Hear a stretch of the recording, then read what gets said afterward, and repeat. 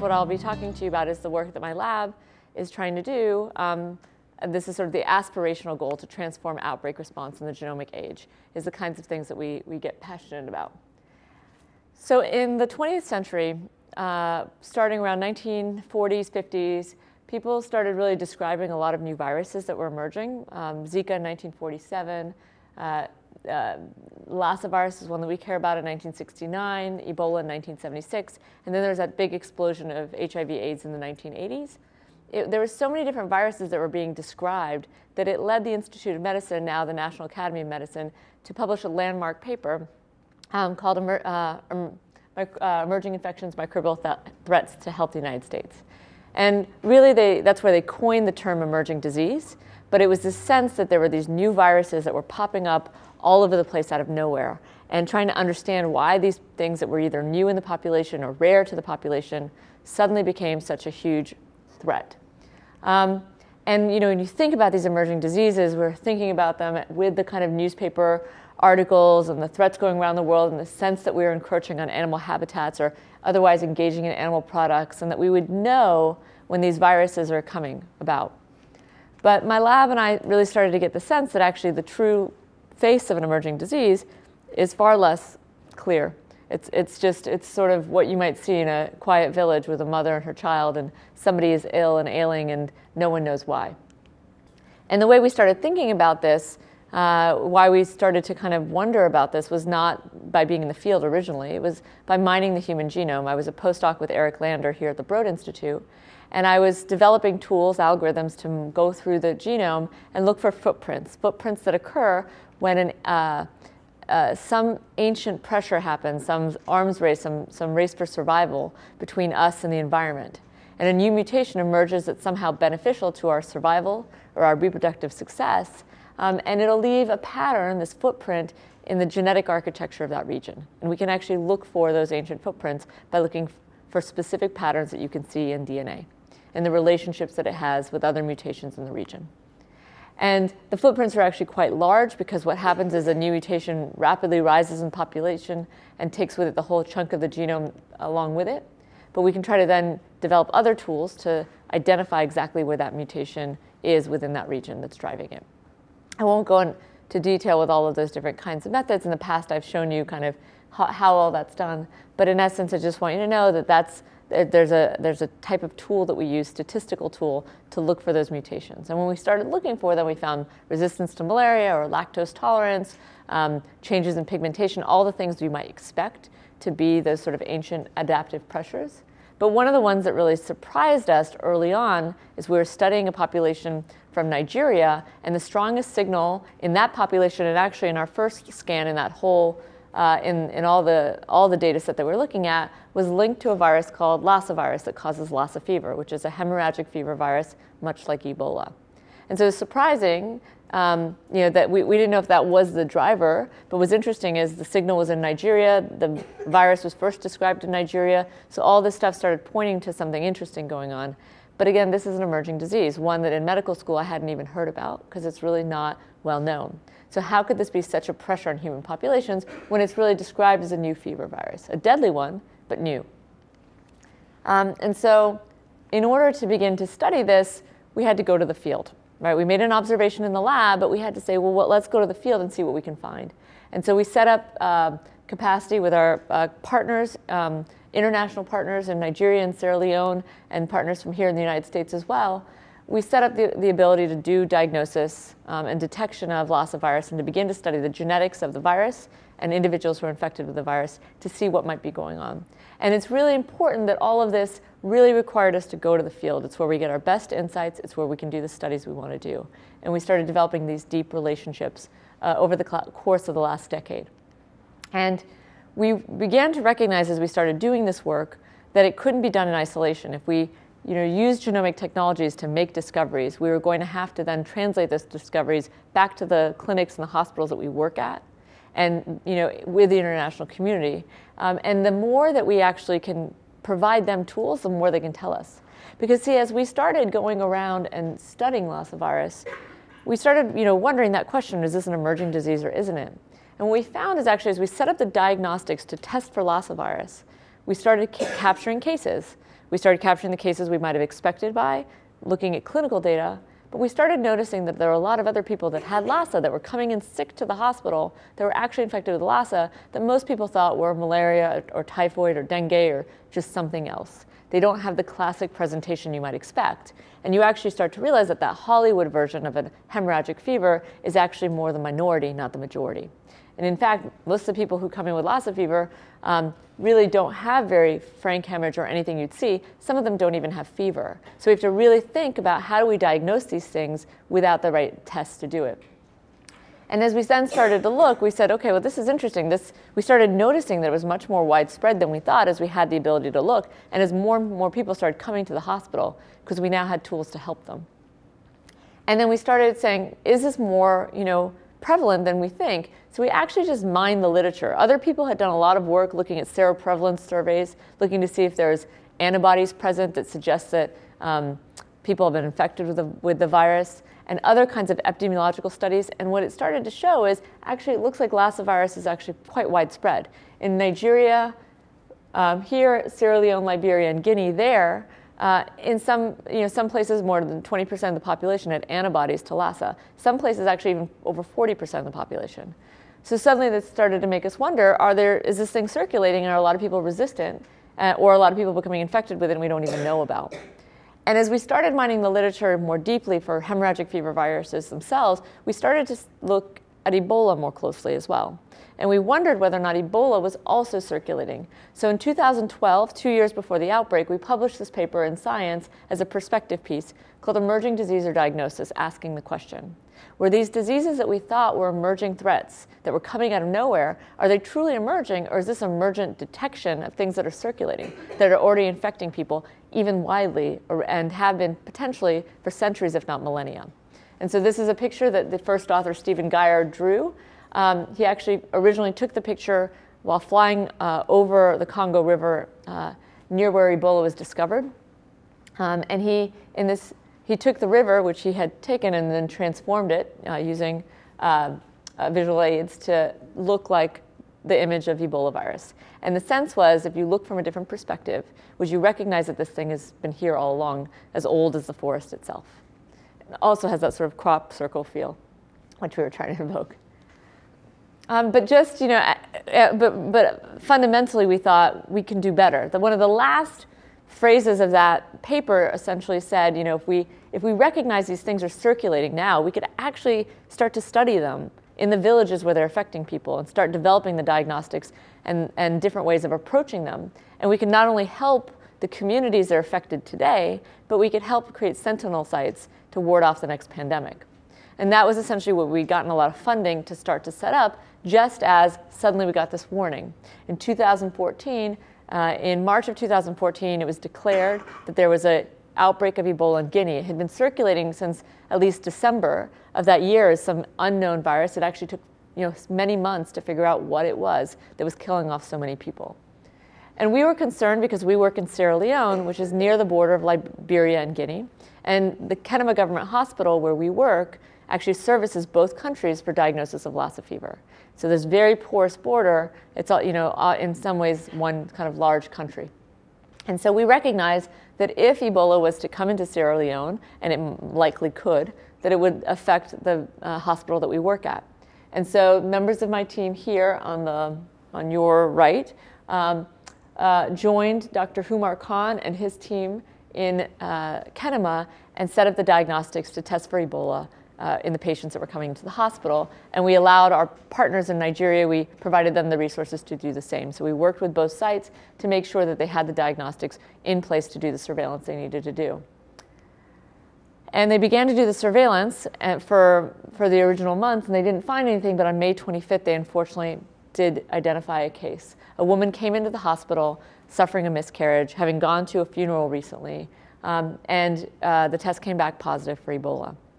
And if this is the only case that we had of Ebola, it would have been handled very, very well, in the sense that the case was detected right away as soon as they came to the hospital. The woman was quarantined in our Lassa ward. She was treated safely. She actually fared well, and nobody was infected.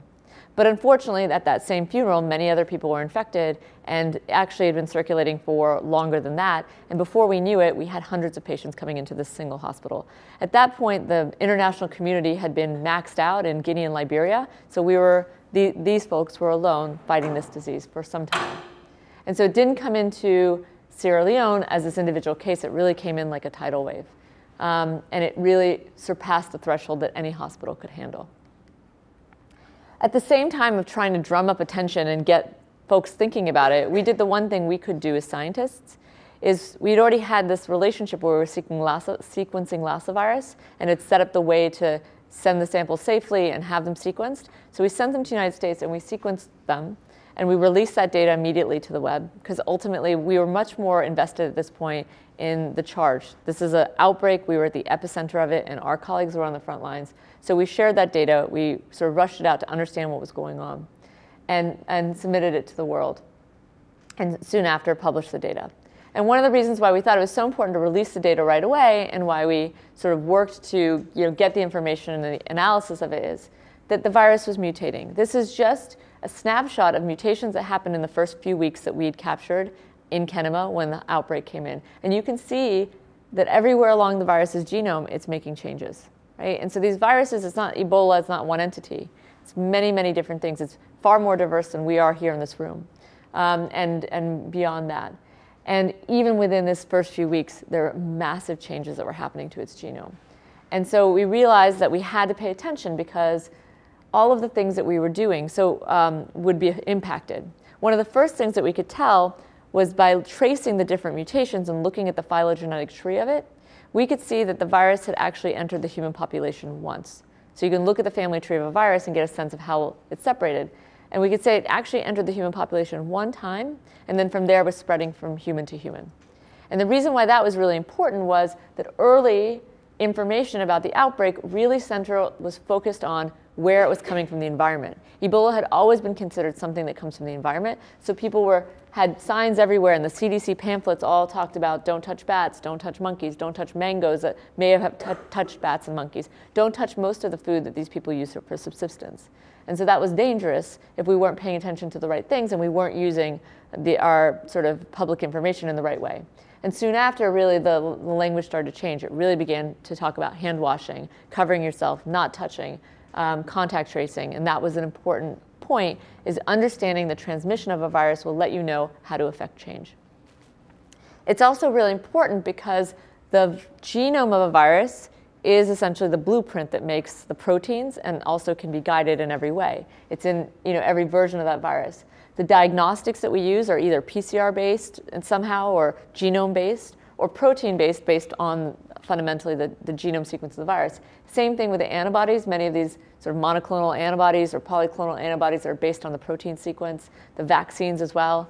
If the genome sequence changes, all of those things may no longer be sensitive or effective. And that is why it's critical that we are releasing the data in real time, and why we share it and use it. It also allows us to start to pinpoint mutations that happen. So early in the outbreak, as you may recall, at first it was sort of in Guinea and Liberia, but nobody was too worried about it. It seemed like it was under control. And then at some point, the trajectory changed. It went from kind of a slow rise to a massive rise, and it exploded. Right around that time, there were a number of mutations that popped up. And one in particular caught our attention because it was an alanine to valine change in the glycoprotein of the virus. And the glycoprotein is what is interacting with our host receptors. And there's a mutation right at that binding site where this would attach, that's only specific to humans and primates. So there's a change that happened in the primate lineage where other mammals don't have this change. The receptor looks different. And so we took a look at it, and we took a look at that mutation and its biological effects.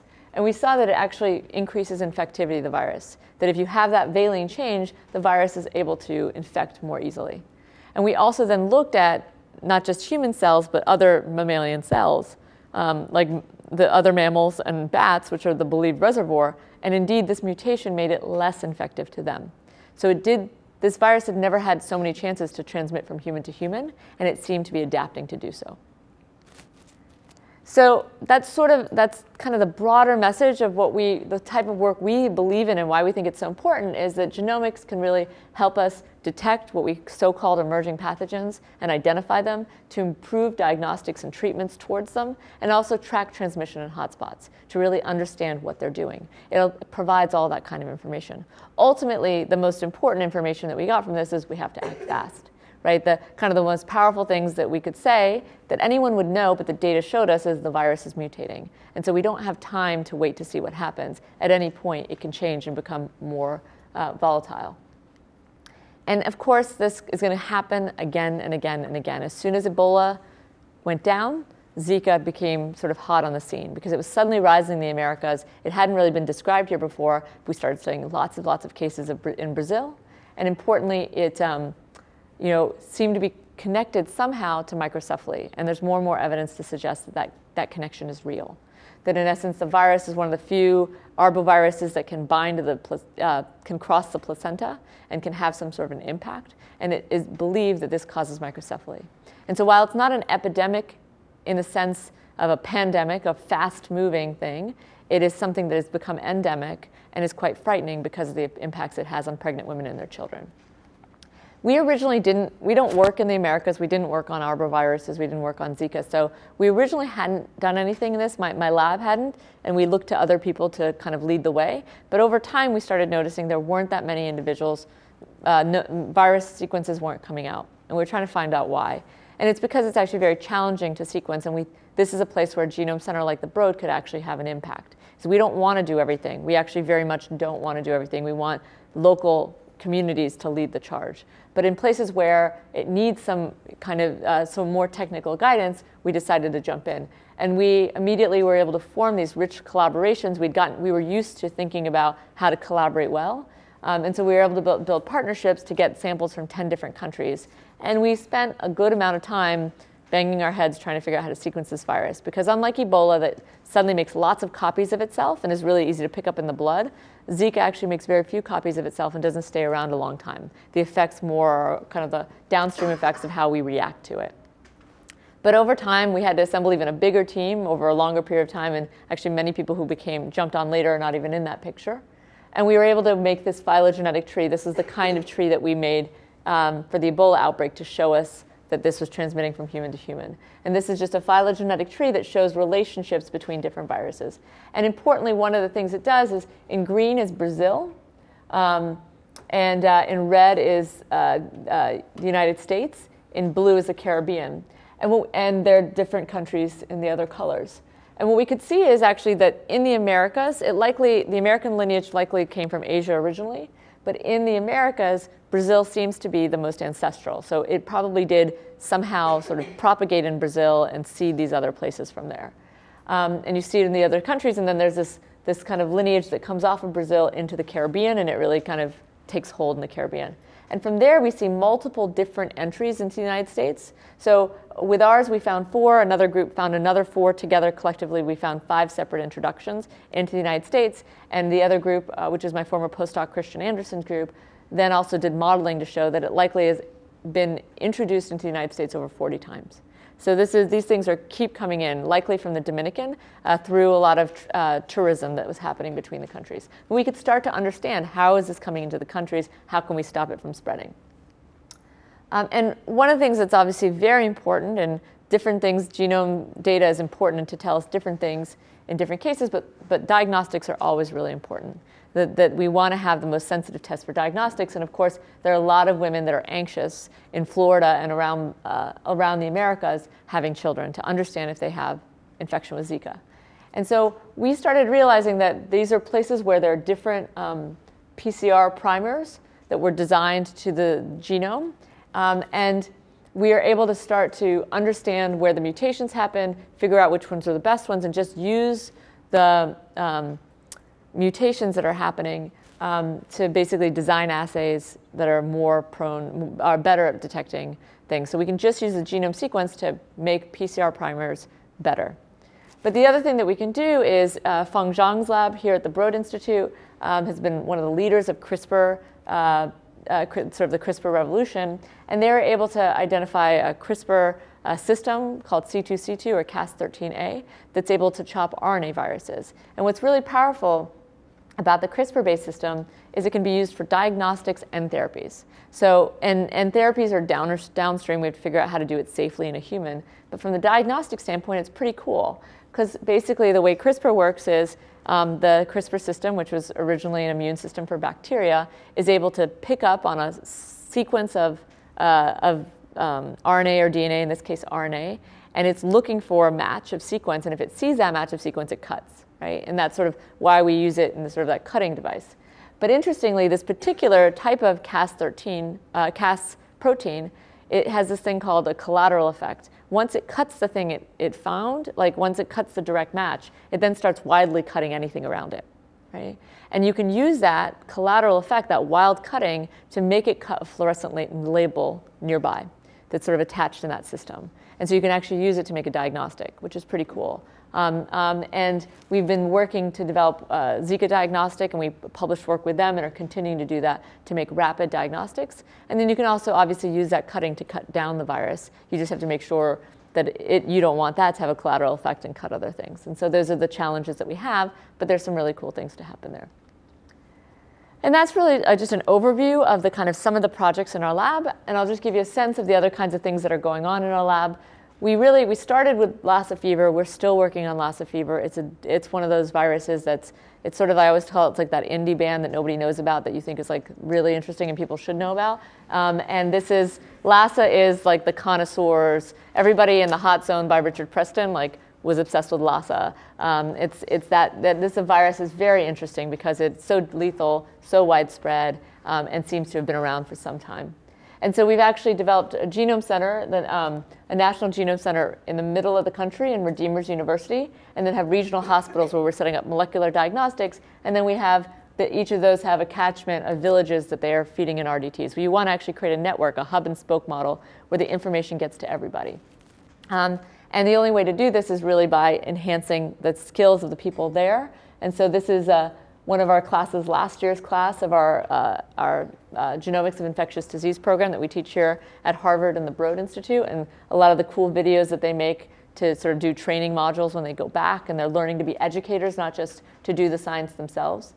And we actually, we have the same model going in Liberia, Senegal, and Sierra Leone, and we have just begun to start getting individuals from Ghana as well, and are expanding this program. But they're not the only ones that don't know how to do diagnosis. That ultimately in the United States, actually if you have Lassa fever, there's only one lab in the country that could test you. It's at the CDC. And so you wouldn't know. And in fact, in England, right when I started this project, I remember multiple people died of Lassa virus in the UK never being once tested for Lassa virus, because it's not on people's list. It's not easily tested. We don't have ways. I mean, when is the last? Can anyone tell me that can anyone raise their hand if they've always known what microbe is infecting them when they've been sick? That you've always known what microbe's infecting you when you're sick, right? Most of the time, nobody knows. And you're just like, please God, may this not take that long. May this not, make me miss that party or the deadline or whatever. You don't know what it is. You just hope for the best. And that's not good. You really want to know, this is what I'm infected with. This is a sense of how long it's going to last. This is what's going to work. Why don't we know that? We don't know that anywhere. And not just, this is something that affects everyone. And so we're working with the state labs, the departments of health in 7 different states in the New England area. They've all come here for training as well, same kinds of training that we give to our developing country colleagues. And they've been doing sort of sequencing with us and data analysis. And we're looking after a lot of these tick-borne infections. So be very, very careful this summer if you're ever out in the fields. Ticks are on the rise. It was a very warm winter. There are a lot of ticks, and the ticks have really bad bugs in them, like Powassan virus and Lyme disease and beyond. And so we have a number of projects with them studying the different things that are circulating. And one of the ones I think is one of my favorite projects is actually studying outbreaks just within our local community. So we're interested in this global effect, but really I work on the sort of outbreak surveillance committee for Harvard. So whenever there's an outbreak of something, we get impaneled and we start doing lots of conference calls and try to figure out what kind of messaging we want to do and what kind of regulations we want to put in place. And the last couple of years, mumps has been hot on the scene. And it was interesting because the dining hall that I was eating at lunch every day, because I teach freshman genetics, was like ground zero. And I was suddenly, concerned by that. And I was seeing the data, but nobody else was seeing the data to say like this sports team and that sports team and this club. And what if we knew that, right? Why is it that every single person, when they're infected with a microbe, are on their own individual medical odyssey, right? They're like Googling by themselves in their room, like sniffing. They're going to a doctor that has 10 other patients that have all their things going on. They're trying to get information. Why don't we do this like an investigative thing? Everybody feeds in, gives information to each other, and then you get fed into the right doctor who's been investigating whatever's infecting everybody else. And so that's essentially what we're setting up. We've got an app going and a surveillance system, and we're working. And anyone who's engaged in this is the kind of thing I'd love to get you guys involved in, because you're tech savvy and you're interested in knowing about yourself. But in essence, you could help yourself when you help each other, right? If an outbreak is to happen, fundamentally, if you look in the movies, we're all supposed to like punch each other in the in grocery stores and try to take each other's food and like yell at each other. But really, if an outbreak is to happen, it's like a giant game of, I don't know Pokemon Go well enough to know, but it's a giant collaborative game, right? It's us against the virus, and the only way we win is if we help each other. And the second we start being divisive with each other, the second then people start kind of misbehaving or not being compliant and infecting each other. You have to actually isolate the sick, help them get better, and everybody moves on. So it's sort of big passion of mine is gamification of outbreaks. If it is to happen, we all should be as a partner team to make it work. With that, that's an overview of the kind of stuff we get passionate about. This is my lab. These are the creative folks that make this stuff all possible. And every year we have a holiday card. This one is a good one to kind of convey to you how awesome they are, how creative they are, and how they make my job really fun. But it's not really just about one lab. It's not even about one team. It's not even about one field. That there's people that need to come. During the Ebola outbreak, we had partners from so many different fields that we were working with, all of us having to coordinate with each other. And so it's a collective that we work on together. The last thing, as sort of just having one kind of non-sciencey thing to talk about, is that what's really awesome about science and why I love my job is that it's a lot bigger than what you think. It's not actually one person sitting at a lab bench by themselves isolated. It can be, and as a person who actually is naturally an introvert, I like that too. But it actually is collective. It's a collective community that you're part of, because these are the women that I work with in Nigeria, and we're doing something together that's sort of bigger than ourselves, and we have to work together.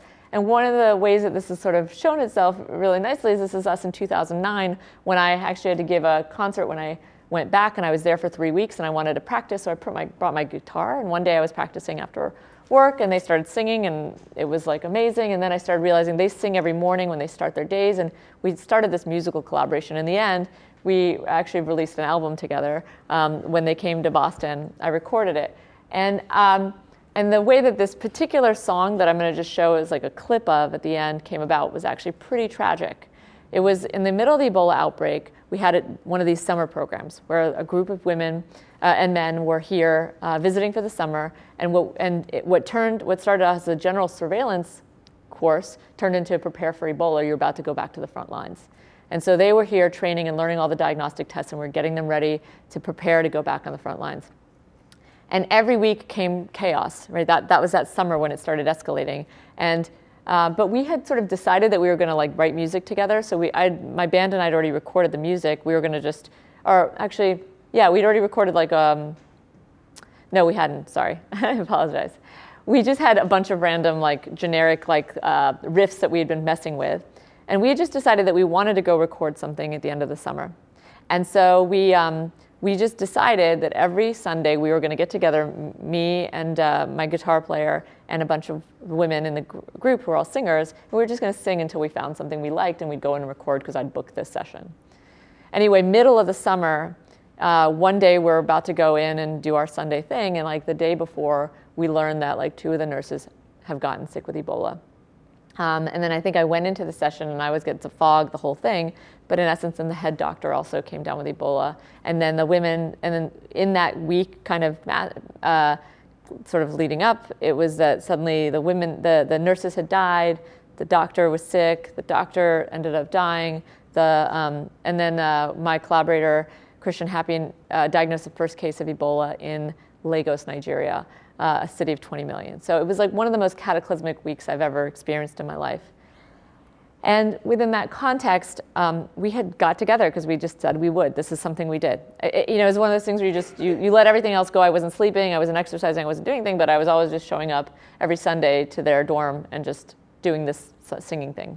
And on one of those days, like everybody was beyond just sort of beside themselves. No one really understood why we were there like together to sing in the context of all of this insanity. And we started playing some of like the songs we'd done before, and like none of them really resonated, and it was just sort of dead. We were about to kind of close up shop, but then we took out this old this riff, this one tune that we had, and it just was something. All I had for it like musically was just yeah yeah. So it went yeah yeah yeah yeah yeah yeah yeah yeah yeah yeah yeah. And I don't know what that was. It just was something I liked doing. And so I kind of had them do that for a little bit. And then suddenly, but for some reason, with the tune and the music, and they started doing the yeah, like everyone's face lighted up, something changed, and we were just sort of like chanting. And before I knew it, I wrote this song, like right there in the session. I just was looking at their faces, and this thing came up. And it was, the song is called One Truth. And ultimately, like it just said, a lifetime that we write, we laugh, we cry, we breathe, we pray, we are love. We dream, we scream, we strive, our hunger will never die, and I'm in this fight with you. And that's all sort of that came out. And then in the end, and then the chorus that kind of came out of it was, so I have a lifetime for one truth, that I'm alive and so are you. We are here, we are the proof. Yeah, yeah. So that was essentially what that song came to be. Anyway, so we just started, and that became the song. And at the end of the summer, after lots of things had happened and gone down, we did end up going to that studio. We did record the song. And the night before, literally the night before they went on the front lines, I just decided we're going to just do a video for this. I don't know where I get this, kind of this has to happen in the middle of everything. And we recorded this video, and to kind of give that sense of we are depressed, we are scared, we are frightened, but we are love. So this is just a short clip of that song. Oh, and this is Dr. Khan. This is who it was for, and this idea that, when I was saying that, it was sort of, I was speaking to him across the ocean, and it was that sense of like, I'm in this fight with you. And so everything I do really always comes back to him, of saying, him and all of the people that were on those front lines, that they actually were in this fight with us always to the very end, and it's important for humanity that we are as well. And here's the clip. I'll just go from here.